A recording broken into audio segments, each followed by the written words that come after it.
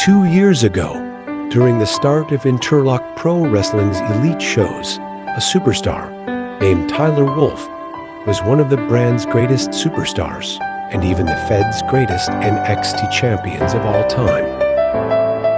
He would defend his title every show, every premium live event. He always won his matches, but that streak would be put on the line at the first WrestleMania.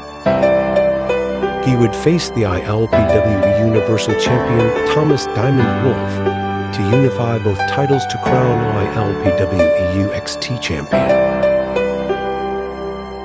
This match had Tyler all hyped up.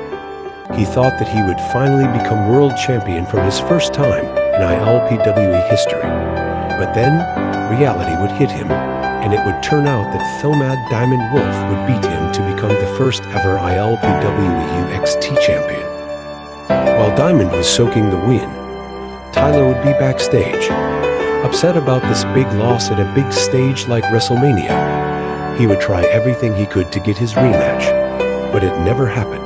But the NXT title would be brought back, and he would be holding the title. And this brought Thomas Diamond back into the show, and by this time, Tyler would be called J-Apex, and Thomas Diamond would be called Dark Cage, and at this time, Jay thought he was going to lose the title at Backlash. He managed to beat Cage and retain his title, and later, he would forfeit his NXT title to try and become world champion. But his dream of becoming world champion would come true, because in 2024, he would win a tournament to crown the first ever World's End Champion, and he would do what he did with the NXT Championship. Defend it every show and premium live event, but history would show up once again, because at Nightmare Factory, Apex would lose the World's End Championship against Cage. This would be the second time Apex has lost a world title match against Dark Cage.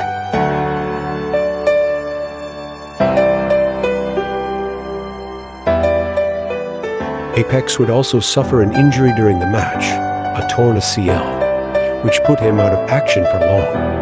He was able to fight Ezra Soul at Clash at the Castle, but made the injury worse. It looked like it would be the last appearance for Apex. But then, a miracle came, and he was cleared to wrestle, so he returned to DPW to finish some business.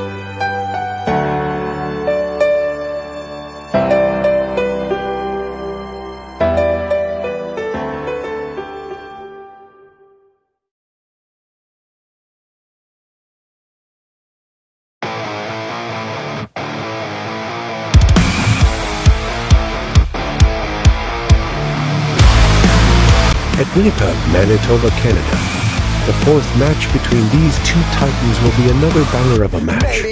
But this time, it's in DPW. This saga started at WrestleMania 1. The second part will happen at Backlash 2024. Third part happened at Nightmare Factory 2024. And now, the fourth part is going to be happening at DPW SummerSlam 2024. Take the life from me. Tell me I'm not crazy. There's a psycho in my head. I'm close to J-Apex versus Thomas Diamond for the DPW Hardcore Championship. Who will win? Who will walk out champion? Find out at Diamond Pro Wrestling SummerSlam.